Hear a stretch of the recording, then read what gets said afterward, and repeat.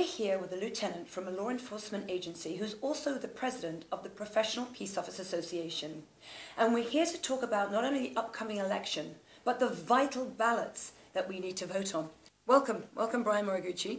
What is your position on Prop 62 and Prop 66? Well, Prop 62 is to repeal the death penalty, and Prop 66 is to fix the death penalty.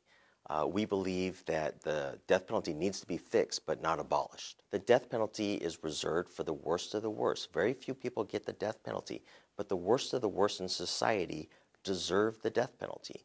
66 fixes the death penalty and what's wrong with it, and there are a lot of things wrong with the current death penalty.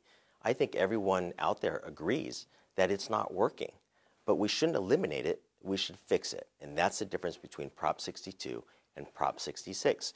Prop 66 gives them an attorney right away. It changes the housing model. Right now, they basically get to live in their own apartment, their own cell, by themselves, and that's very, very costly to the taxpayers. Prop 66 will change that process. It also requires those on death row to do victim restitution. They must work. They must pay back those that they harmed. That's an important component. But the biggest value of Prop 66 is that it eliminates the wasted time in the appeal process that defense attorneys take advantage of deliberately to extend the time period that these people spend in prison instead of carrying out what the law says and what a jury who heard the case voted unanimously that these people should be put to death. And that's why the system needs to be fixed. Serial killer that was going for almost 3 decades, which is a trial that I covered. He was known as the Grim Sleeper. This person took 6 years to get to trial. Not only that, the trial took about 6 months. The final month and a half was whether he should get the death penalty or not. All this is taxpayers' money. All this is destroying the lives of the victims' family members. This is holding up law enforcement's time. There was homicide detectives in that trial throughout those 6 years waiting to get to trial. They had to go to the pre-arraignments. Then we also have got them in that courtroom every day for 6 months, and then a month and a half to discuss whether he should get life or death. These lawyers are getting money, the prosecutors, everybody, the public defenders, and there's not just one, there's 3. And then after that, he gets to death row. Then there's this process of another 5 years to get a lawyer to see about. It's one long mess. It's a breakdown. One of the things that Prop 66 does is it assigns an attorney to the accused immediately. Right now, the accused or convicted are not given an attorney for as long as 5 years. That's not only unfair to that individual, because if he's innocent, he shouldn't spend 5 years in prison if he's innocent, but it's also not fair to the victims and the justice system. From an economical standpoint, what is more cost-effective, having a death penalty or not? This is probably one of the most common misinterpretations from the opposition of the death penalty.